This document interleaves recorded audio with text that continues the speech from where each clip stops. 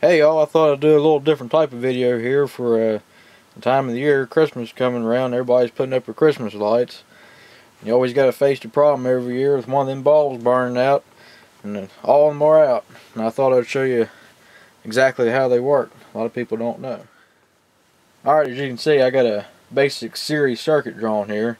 This represents your plug-in and your two fuses and your Christmas lights. Okay, this just shows 4. This means there's more than this. I'm just showing 4 of them.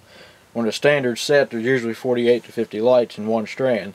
There can be more than that, but they're separate circuits.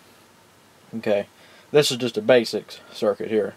What happens is power comes in this one, and it comes out, and it goes into the next one, and so on. In other words, if these were positive and negative, it'd be positive, negative, like this. The input goes in the output, like that, if that makes sense. It's like a standard series circuit. And if one bulb goes out, and they all go out because they're all hooked in series. It'd be the same as a fuse blown on any circuit, because the fuse is always in series with the load. Okay, when you buy replacement bulbs, you'll notice it says they're rated for 2.5 volts. And the reason for that, the standard for years was 48. 120 volts divided by 48, because the resistance from each bulb is the same, so the voltage drop across each bulb is the same. And it comes out to 2.5 volts across each bulb.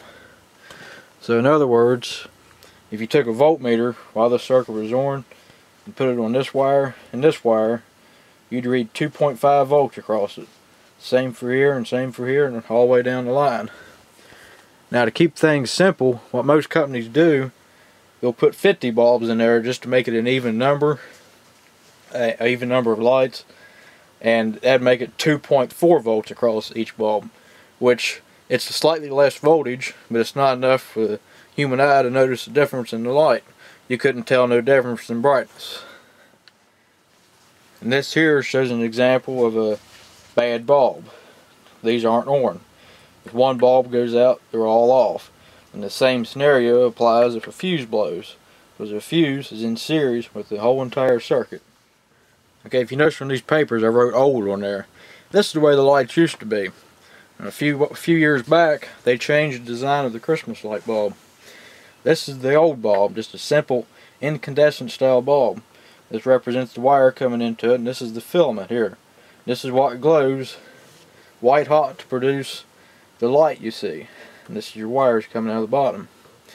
Now the new bulb is a little bit different. I mean, this basic design, they look the same on the outside, but there's a additional shunt in here.